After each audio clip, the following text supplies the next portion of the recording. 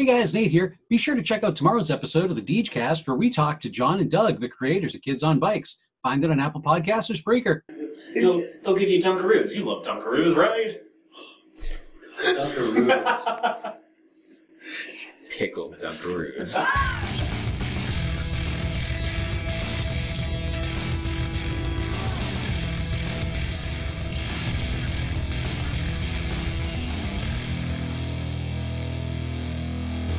Okay, so you're back home. There's like all this, like this senior loons goons hanging around. Sean's on his way to the hospital with the Breckenheimers. With Mr. and Mrs. Breckenheimer, and this is home base to minus digits. Home base. I hate you. So awesome. Then Dr. Nelson, MD. Dr. Senior. Nelson, Senior, MD. Thank you. Made up degree. Is on his way to the lab. With a pen and a pad. So, you get to the school, and you look over your shoulder, and you see all the way, like, towards the end of the road, there's just a black van facing the direction of the school.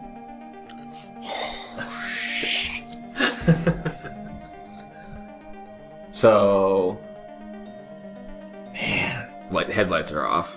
So I'm gonna walk into the school. There's no lights on in the school, right? Just, like, super dim ones, just like the... Is like, it locked or ones. unlocked? So it's locked, but you have access. Alright, so it's an electronic lock. So, Or is it a key lock? you have a key. They know Okay. you need to use the library after hours. Okay, of course. Why do they trust him? So I'm gonna lock it behind me, and then I'm gonna discreetly peer out the window at the van. Does it have a license plate on it? It doesn't. Okay. Windshields tinted? Mm-hmm. You're just watching the van. Yeah. You see the doors open. Okay. You- Guys in suits get out. And start walking towards the school. Okay, so I'm freaking out, man. So I'm gonna try to go out the back. Do they all leave the car? Well, from what you can tell, there are two people coming Okay. out of the car. Whoever was sitting in the driver's seat gets out of the car. Yep. Yeah, driver and passenger. Okay. So I'm gonna go around the school, out back, try to circle around and get into the car and start searching for stuff in there. Okay. So this will definitely be a check. I'll roll flight. Okay, yeah, for being particularly evasive.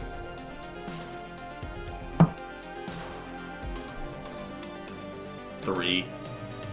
Excellent. So you get to the back of the van, and the door is open at you, and you see PETA Peck with an assault rifle. And what's his deal? He's the PETA pickle dude PETA Peck is with the arms. It's PETA is the woman, Oh. and Peter is, Okay, is the sorry. man.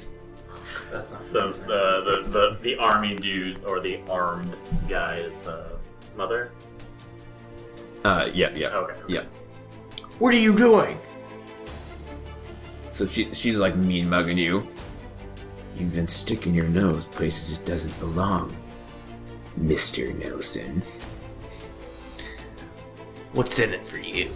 So and you look past her, and you see that there are pickle jars, iron ore, and a container labeled argon.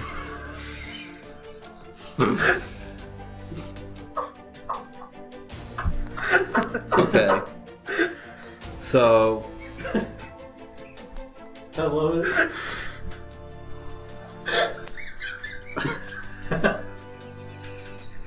Okay. Okay. So, I have a flashlight on me.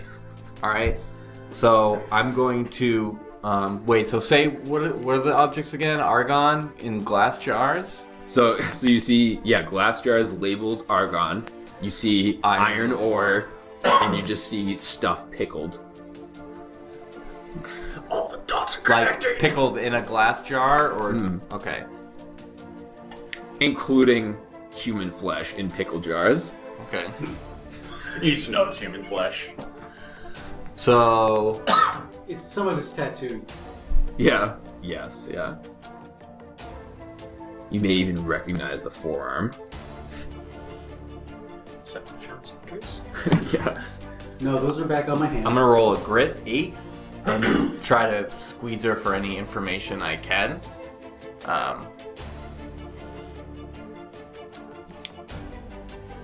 How'd you get involved in this? Well, so, I guess it doesn't hurt to tell you before your demise. The government approached us. They knew that we had the iron ore, and they knew that we had the pickle juice. But then they added the argon. And they're paying us to experiment with all of it. What's in it for you? I get boatloads of cash. Is there anything more important? The truth. I suppose not. Where do they take it all? They're doing the experiments underground, in the mine. What about the town? The town's been paid off. What could happen to it? Well, the citizens will very slowly disappear or develop strange powers. Okay. So I'm going to take my flashlight. So since there's common bear attacks, is it reasonable to say I have bear mace on me? Prepared. Yeah. Okay, yeah. Okay. I'm glad specifically bear mace. Yeah. So I'm going to Speeds, Battlestar Galactica. make like, so I'll come quietly, slowly raise my hands, and attempt to spray her in the face with bear mace. Okay. I guess I'll roll a flight for it. Yeah, I agree with that. 9. Okay, so you start walking up closely, Yep. and from your sleeve, whip up the bear mace and quickly spray her. And as you turn, she just starts firing wildly. Okay. And she just catches one in your calf, but you're like limping away, and she's still just totally blind, firing into the air. So I also, if I can, want to turn and throw my flashlight at the glass containers to try and shatter some of them. Okay. I'll roll flight for that as well. Yeah. 5. Okay, so you toss it, and it ends up just like hitting her. Okay. So she's in the back, right? Like in the trunk. Yeah, so it's just like a moving van with like a ton of space. And Yep. Yeah, and the back She's- opened up to you. Okay. So I'm going to try to hop in the driver's seat and step on the gas as hard as I can to try and dump her out the back as I also escape in the van. Okay, so you limp over with the bullet in your calf, and let's see. So check to roll for this. I'd say that this is actually like a brain move, I think. Okay. Like, this is an intelligent way to get away from her. You didn't know how to drive. 14. Yeah, so you slam on the gas, and you like quickly like cut it, so she goes swinging out, and then like is like firing just like at the back of the car. So then you start speeding off, and you see coming from the other way, it's old Crankin' Butts is coming in from the east, and he's like driving towards you, and he's just kind of like looking at you. I avoid him, but I'm getting the hell out of Yeah, there. and the windows are tinted. Yeah. So he has no idea. Yeah, no, I just keep going. Okay. I don't know who's in it and who's not. So, I can't trust anyone. all right. So where would you be driving then? You get To find my son first. Okay, so you're driving home. Yeah. Okay, so you speed back into like the residential area, and you've clearly been shot. I'm Yeah. probably in the kitchen just making like mac and cheese or something. Something to feed myself. Yeah. Dad's not here to feed me. So I like smash up onto the lawn with the van. I probably hear that and just like Stagger out. just open the windows like, where the hell did you get a van? There's no time to ask. We're in danger. Get out of the house. What? Get out of the house. You have to come with me now. This is amazing. The government's after us. It's the typical stuff that you not believed at all. Yeah, this is just another Friday for Nelly. Except there's a vehicle now. And I'll roll, Dad, I think you might be in trouble this time. Did you steal that van? I'm gonna roll broad. No questions. 5. We're in danger. You're trying to intimidate him? Yeah, I'm trying to be stern with them. Alright, so roll grit. Grit, okay. Oh, okay, Dad. Okay, I wasn't hungry anyway. Let's go. Yeah, maybe because he's shot, it's more believable than... Is Nelly wearing a belt? Yeah. Yeah, probably. Alright. Oh, no. The bright jumpsuit. Oh yeah, no, it's all spandex. Yeah. Not spandex. Yeah, spandex waist. Okay. Waistband. So I'm gonna look for an article of cloth to tie off my calf, cut the blood circulation. Okay, so at this point, some neighbors come out once again. They're like, what's happening now? Get out of here. Nobody's safe. There's trouble going down at the mine. You're all in danger. So, there are a few people who work at the mine. What are you talking about? We've been done with work for hours. The government's producing something at the mine. It's gonna kill you all. And wait, and Chad's actually at home, so you're hearing all of this. It's been such a hard night for me and all this racket again. I walk outside and of course it's Mr. Nelson. Please, you have to believe me. Nelly, what's going on, bro? I don't. My dad stole a car. Somebody shot him. He's rambling. The government shot me. No government is shooting you, dude. At this point, Timmy Taxel comes out of his house, totally in like complete belief the government is out to get them. Timmy, get back in the house. He runs up with the belt. Timmy, oh my goodness. Of course, Mr. Nelson. We gotta rid ourselves of the government. Listen, Timmy, you gotta get out of here. It's not safe. Holy shit, you been shot? Timmy at this point pushes one of the geezers off a motorcycle and steals it, and just starts speeding out of town. Timmy! Timmy just speeds off. So Timmy's 8 years old. No, Timmy's 14. He is 14. But he's So only Arnie 4 or is- 5. Can he even, like, drive the thing? So I'm gonna try to get Nelly in the car and then go to the local broadcast station and try to go on radio and alert the whole town in danger. Alright, that's at the town center. Yep, gotta Okay. do it. Gotta Do be you even know how to drive this, Dad? No, you're right, son. You should drive. You're right. That is clearly the entire. Oh, bro, I'll drive. No. I got this. No, Chad should drive. He's right.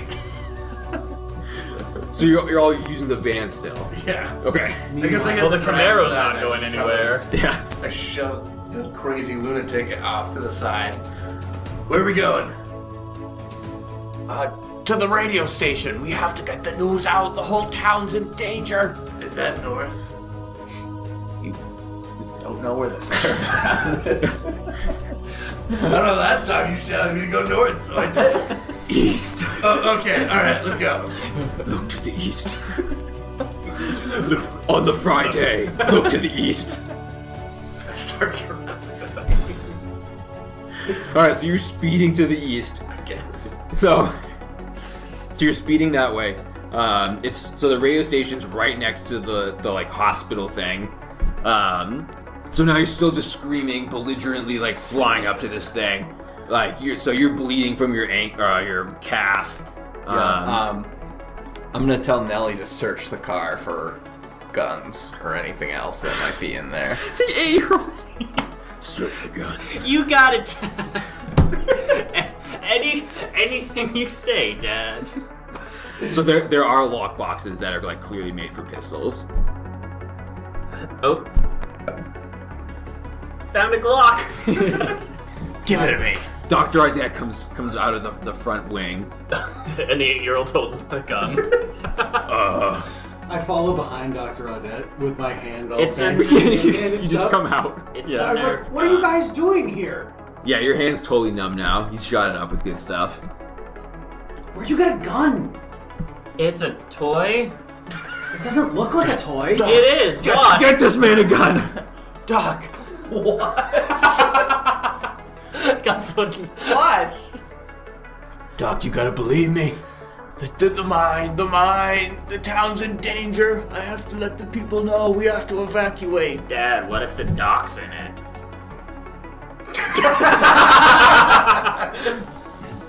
Broken. Dr. Ardette does one of these. He's like, no, I'm only here to help people. Let me get that bullet out of your calf. That's exactly what one of them would say. There's no time. We have to get the broadcast out. Get us into the broadcast station. I mean, I don't operate that, but like, go ahead, I guess.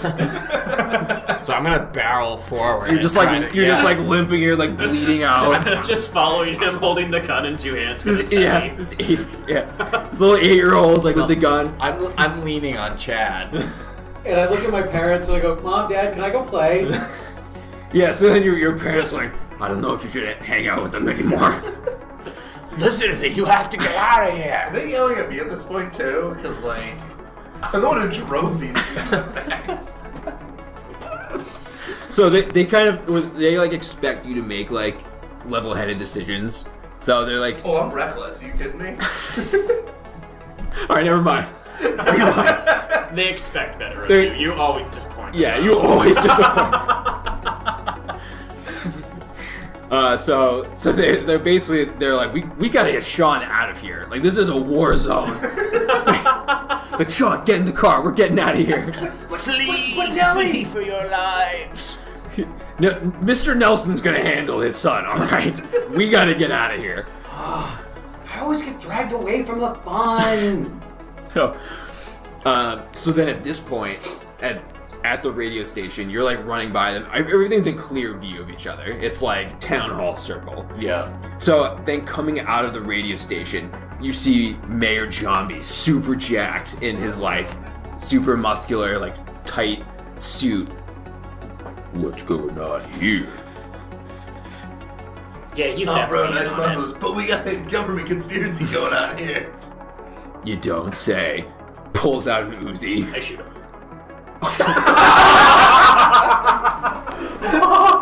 Wait, dude, I thought you said that was just a toy. That's my boy. All right, so sorry. So you're firing as a means of. Probably flight when I see him pull another gun. Yep. Yeah. So just quick draw. Oh my god. All right. That's a 13. Right between the eyes. All right. So you shoot him. It hits him square in the chest, and he goes ooh, and he falls over, and you don't see any blood splatter. What? See, it's a toy. That was really loud, though. He's groaning though. Bro, those packs. So I'm gonna like stumble over to him and try to take the gun out of his hand. Okay. Roll. Brawn, I suppose. Yeah. Just like pry it away from him. Yeah. You want me to try? You can help. I'll help. Yeah. Say you help him. 4. All right. So you're telling him you're to go along with this. Oh yeah, I'm going along with it. You're going with it. All right. I don't have a gun pointed at me. Yeah. I don't care who it is. Okay. Yeah. So now you roll your brawn. Oh, okay. 18. There you go. Oh man. Yeah. 19. So you grab, and then it's like, ooh, you know that this is a strong dude, and you just reach down, and you rip it out of his hands, and then you just have the total upper hand. He's like, oh, you see like close up, he's probably wearing a vest, and so you just have the Uzi, and you're just over him, holding him like steady. Bruh, what's going on? Tell me everything right now. Yeah. Spill the Nelly, beans. Nelly, what's going on? Dude, I just shot the mayor. I don't believe you, but that sounds awesome. It was. I've never felt so powerful than holding a gun. Get this kid into the NRA. Yeah, I'm screaming at him to tell me everything. Yeah. So we've been combining the iron with argon and the pickle juice, What? and it spells fear. You stole my research. We've been mind controlling the town into becoming obsessed with pickles, and we've been. That's why we've been so successful with pickling Dunkaroos. It's insane. Nobody pickles Dunkaroos. They disintegrate. So, Yeah, all you're left with is the plastic containers. It's so wasteful. I'm gonna stumble back to the van Who doesn't like pickled plastic? and take out one of the jars of pickled grossness, and I'm gonna walk back and force feed it to him. No. Order up. Mayor. Bro, you're gonna eat it. So yeah, so you're in like your power position. Oh, yeah. You're like forcing him to open his mouth. It's like no. And so you're just dumping the pickle juice down his throat. Ugh! And, yeah.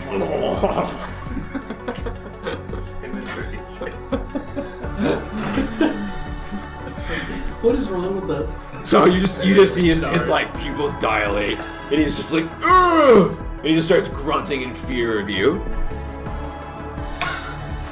I'm just gonna feed it to him, and then I'm gonna get to the, and then I'm gonna like continue on to the broadcast and try to get the message out.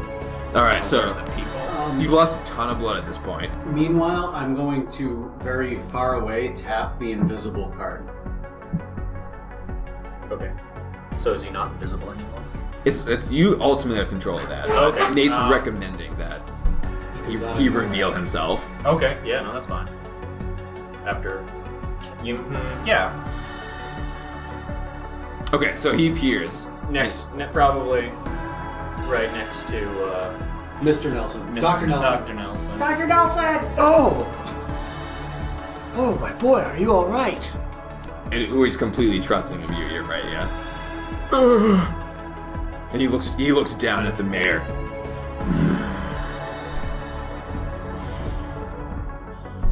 I look at Chad and I nod. The 8-year-old just puts the Glock up to his temple.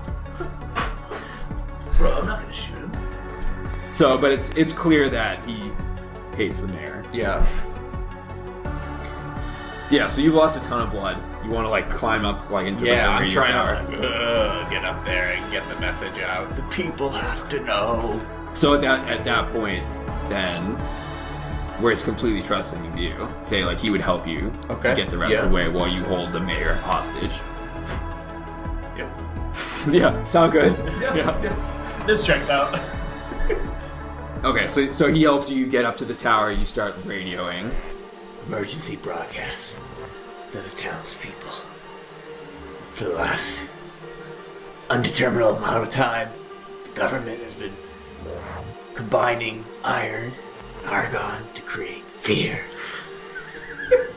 Pickled fear. And you've all become addicted to it. It's affecting your minds. You have to vacate. Get out of the town. Get out. So then, at this point, you hear a radio back over. Roger that. This is the Lynxfield Police. We've been suspecting for some time that there's been some shady business going on over in Winnetucket. And we knew it had to do with the pickles. Because of your research, Dr. Nelson. Please, they stole it. I never knew. I was just looking for the truth. We're gonna send choppers to help. Please don't encourage me, Dad. I'll try to hang on. I've lost so much Dr. blood. Nelson was a genius. Yes. So like the whole town's listening to this broadcast, and all of a sudden it's all just becoming clear. Like, why have we been all obsessed with pickles and pickled stuff? Pickles suck. Pickles suck. Pickle. They we should have known. Pickled fluff and peanut butter. It makes no sense.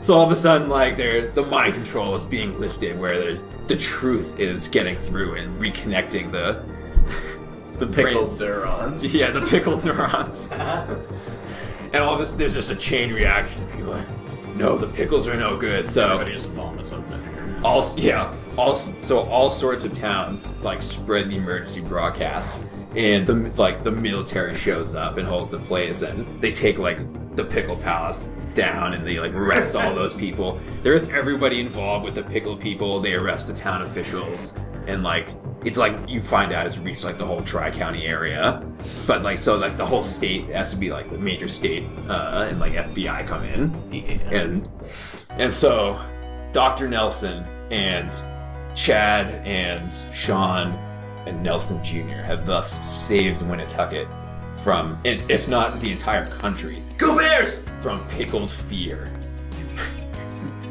Go Bears. Hooray! So, Tony, what did you think of Kids on Bikes? Well, I thought it was a lot of fun, honestly. What did you think about Kids on Bikes? I thought it was really cool. I know there wasn't really a whole lot of combat, which is fine. I'm not Mr. Super Combat. What did you think of Kids on Bikes? I enjoyed it. A lot of my gaming experience is more Dungeons and Dragons, Pathfinder, so having a more simplistic system where it's more role-playing is always a lot of fun. The role-playing was great, a lot of fun. Conrad did a great job of leading us kind of in the right direction, as we derailed his whole story, but that's fine. Easy to pick up. It's not an overly complex gaming system, but at the same time, because it's simple, it doesn't limit you either, so you can still be really creative with it. The system sets it up for super easy, quick character creation, which is awesome, especially if you want to just do a one-shot quickly for like a weekend or just a gathering of friends. The system was really easy to learn. It was very simple, which is nice. You can just get into a one-shot like we did just now. But was the saying that restrictions breed creativity. So I found that was the case, and it lets you focus on your gameplay. Just makes it a ton of fun. You can always react to a different situation in a crazy way and turn the whole game on its head, which is what I love about these games. And I think the pamphlet and the rules came with pre-written characters that are ready to go too, so even if you didn't want to make your own character, you have a pile of characters you can just take and make your own. It's always fun. But yeah, as far as the game system itself, it was easy. Honestly, I didn't read any of the rules before coming here today, so I was going in completely blind, and it was super easy to pick up, and it was really no trouble at all. It was a lot of fun. So to talk to the therapy of it, I think one thing that's really cool about it, players themselves can be all ages while then role-playing characters of all ages. Yep. So it allows children, to be in the driver's seat of some sort of challenge that's within the town, something to solve. Yeah, something they may not be able to do in real life. Like, a kid may end up wanting to role play as an adult. They're the ones in the driver's seat for the first time in their lives. And it also allows like an adult to kind of go back and have more of like a childlike mind. It was really cool playing Sean Breckenheimer. Just this really scrappy little kid, and I had to kind of just try to think like a kid. Just fun. It's something I don't do at 31 years old. Right, and that's the cool thing about the tropes too, is that you have these strengths, but you also have weaknesses within each trope, and it gives you a list to choose from, or you kind of make up your own. But you're flawed people, and you get to see different perspectives. A child playing the blue-collar worker, which, maybe they have parents, in those roles. Yep. And they get to then role play that and kind of see through their eyes a little bit more. Right. And, create an understanding. Another thing that's really cool is violence is basically always bad. Even though you have brawn and you have fight as checks, it's always dangerous. They explicitly say in the rules, you know, like you can be just kind of messing around and somebody falls the wrong way and they break their arm. It really puts you in a position to come up with creative solutions to things, you know, especially with like Marvel movies right now, you know, like they have powers, they fight, you know, and they overcome these things where in this you're just your regular everyday normal people, and you have to come up with challenges to try and, in some cases, figure out supernatural problems. Right. And and the characters you play as are capable of doing that. So in this game, you know, we had this, you know, child who only spoke in grunts, but was very clearly superpowered, where he could change his density and disappear, you know, and become invisible and eat my rabbit. Right. He was odd, you know, to say the least, but then you have to figure out how to interact with odd people. That's just the nature of the world. That's true, especially once you get to the workforce. Right. You know, language could very easily go over your head, even if, you know, they're speaking the same language as you. I think that the character only speaking in grunts really, you know, all right, so how do I think non-verbally? Yeah. Like for example, when I was trying to like draw the bunny out, you know, I had to first think like, okay, how do I draw the bunny out? But then I used kind of that same mentality to speak with the powered character for the first time, and, you know, get him to come towards me and trust us. So, you know, which definitely was a little bit of a challenge. Try to think outside the box to, you know, how do I communicate with this person that can't communicate back with me? It was cool to like have to try and access that part of my brain. Yeah, and I thought the approach was good, which is why, you know, as the game master, I rewarded that by having him come. You're trying something that made sense to me, you know, that it's like, okay, you know, like we're calm, we're friendly, you know, like the gestures and the posture, and even if he wasn't speaking that way as the character, you know, we could still see it like in your face. I could see, you know, like, all right, we're calm, you know, come to me, it's safe. And those nonverbals mean a lot, you know. Communication is a lot of nonverbal. Oh yeah. And that, you know, those kind gestures, I think, helps in groups and therapy, you know, especially working with children with behavioral type stuff. You know, the right posture and the right expression and learning those things. The right body language. Right. You know? I mean, like, body language is huge. You know, I mean, you can tell a lot just by, you know, their posture or the look on their face. I think another thing that's cool for the therapy part is the town always takes place before cell phones, especially now with, you know, the rise in cell phones. And, you know, there's studies where, you know, children using cell phones prior to age 5, the development in gray matter is, you know, decreasing. And that's, you know, kind of that upper cognitive ability. This game is saying, okay, how do we solve things without cell phones? The playing of the game, I think it's important too to say, you know, like, cell phones away. We're going to simulate that both, you know, in real life and as the characters, you know, put the cell phones down. Sam. Interview the lumberjacks about... Hey, this is Rob Corn. Hi, Rob. And don't look at that as your get out of jail free card. You know, look at other means of surviving on your own without, you know, a device that just tells you everything. Right. I mean, you know, we're so used to just having the world at our fingertips. I mean, you want to know something, you take your phone, you open it up, you Google it. This game, you can't, you know, it's not like, it's like, oh, I take out my phone and I Google this. You actually have to think about what it was like, you know, before everybody had the world's knowledge at their fingertips. We're old enough where we remember that, but at the same time, it's really hard to think about a world where I can't just take my cell phone out of my pocket and figure out, oh man, there was this actor in this movie, and who was it? And, you know, oh yeah, it was Lawrence Fishburne. It's kind of cool to have to like go back and really kind of think outside the box, you know, and what it's like in a world that people don't have the world's information right at their fingertips. And kind of going back to the communication aspect too, is where you also have this camera on you built in with the phone. Now, in the game, you can't just say, you know, all right, I'll take a picture of that and then I will show it to, you know, my fellow player here. You have to actually communicate what that is, describe it, you know, and use advanced language to try to conjure up this picture for the other players if they're not present, which happened, you know? Yeah, and actually I was just going to say, like, I liked the way that was handled because,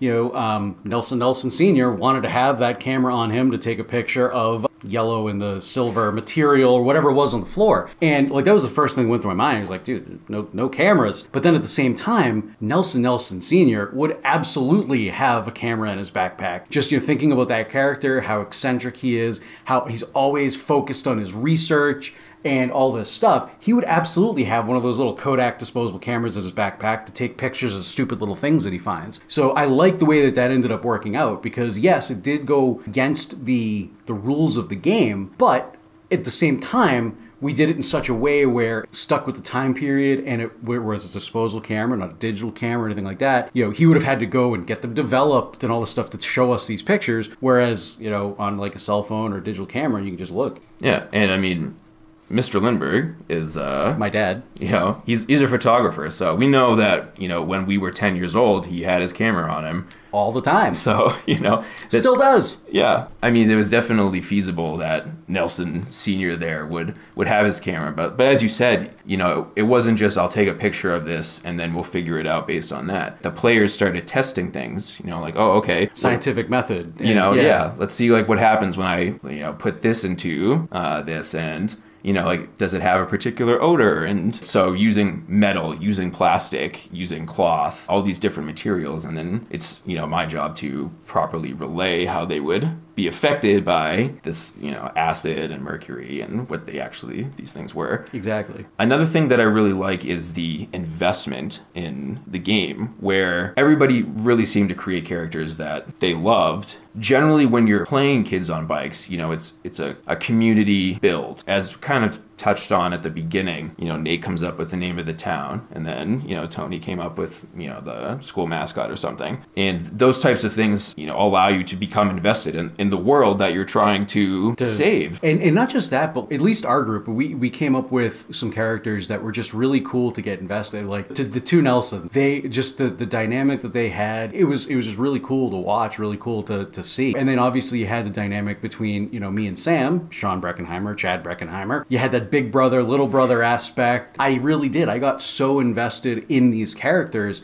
that, like, by the end of it, I was like, no, I want to keep going. Yeah, and you establish those types of relationships. So even if you're, you know, doing a group where people, you know, don't know each other that well, it's cool in Kids on Bikes where it's like, all right, how do you know this person and why you're friendly or neutral or enemies? By establishing those, you know, types of rules, then that can really help with, you know, again, communication. And where Nate and Sam had brotherly love, you know, it was conflict and love, you know, like at some points it impeded, you know, Nate from, like, he wanted to get right in on this crazy research and stuff. And then I get dragged away and he throws me in his car and I'm like, no. Right. And ultimately, you know, that's, again, how the world works. Yeah. So, you know, we're simulating real relationships. I thought that was, you know, a healthy relationship there, where he genuinely cared what happened to his little brother, and not just his little brother, but his little brother's friend with with Nelson Jr. And I think it's a really cool thing about Kids on Bikes, where you build that right from the start.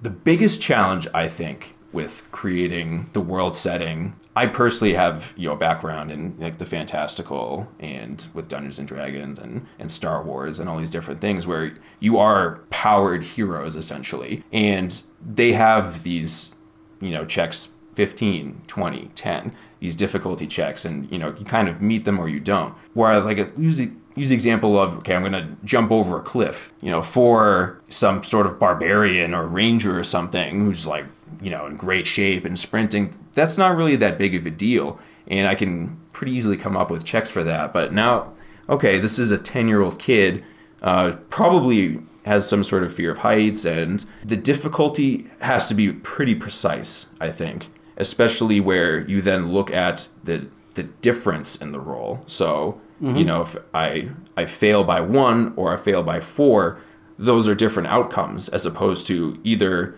you fail or critically fail, or you succeed or critically succeed in, you know, kind of standard Dungeons and Dragons. You know, I sit there, I'm like, oh, it's like a 13, you know, for this check. Then where I have to come up with these slight differences. I think that was the biggest challenge I came across. But ultimately, I still wanted to kind of reward the players. So then sometimes you fudge the numbers a little bit. But Kids on Bikes does a good job too, where if you do fail, it's just the narrative. Like, you get these adversity tokens.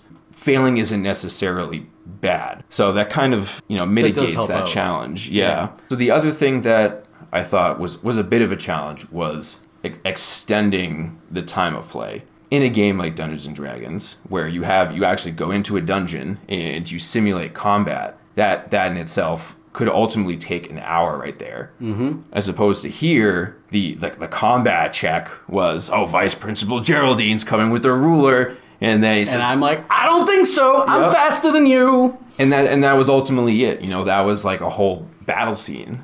That's done now, that happened. So having like a really long session, you have to do a lot on the fly. So I think it really is important for the players to be really invested and know the town and the characters. The players themselves can sort of help extend the time of play. So what I really liked best about the way this whole narrative played out, so I, in advance, had plans for some big company to have come in and sort of underhandedly taken the mining rights underneath the town, where they already have this iron, excavation plant and everything, but they didn't know about all the sulfite mining.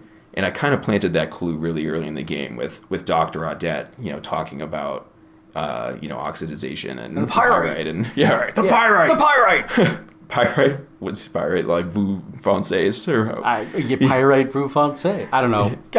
It'll be right after this point. Bonjour. Pyrite vous français. It was really cool how I didn't plan for Dan to play this really insane guy. So I made that detour, narratively to just, I thought, all right, there's all this investment in this really weird guy, his research and his studies. He obviously was really into it. Nate's character really wanted to be a part of it. Tony's character, even though he was ashamed, but he had a strong reaction to it. Right. So I felt that bringing that full circle with just sort of sidestepping this big company, having it be, a government conspiracy, and then taking those elements that don't really make any sense in actuality of in mind real control. World. Right. But I thought it was a great way to reward the players for what they were doing. And which I think is a good point. I mean, I feel like a good GM has to be able to kind of roll with the punches like that.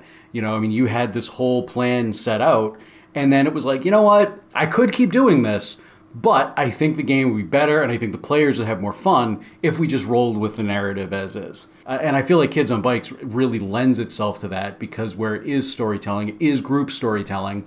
If the GM does have a set story or a set thing, it may not be what you end up getting to, because the story that the players come up with might be better than what you came up with.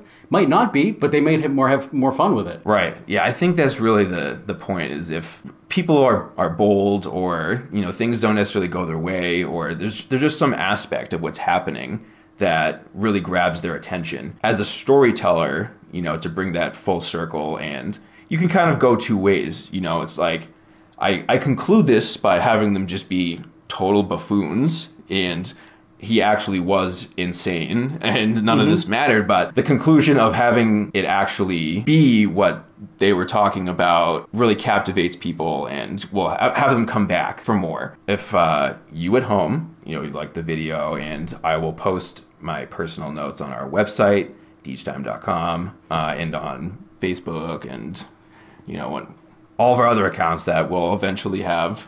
So which we should actually have by the time this video releases. That's true. So my personal notes will be on there, and you can watch this video and kind of go from there. So continuing on, my first thought is that this pickle phenomenon and this mind control experiment is actually nationwide. And we kind of backtrack a little bit with him talking, like sending out the broadcast, like beware. Either new players have to then kind of deal with the fallout of this, or the same players go on and now it's their personal mission to save other towns from the government. Yeah, from the government. But from these mind control experiments, and even if it's not exactly the same, where it's pickling, but some sort of you know, following the vein, you know, like where these people are involved and getting big bucks for these experiments and just sort of pursuing that in the next town over or the next state over,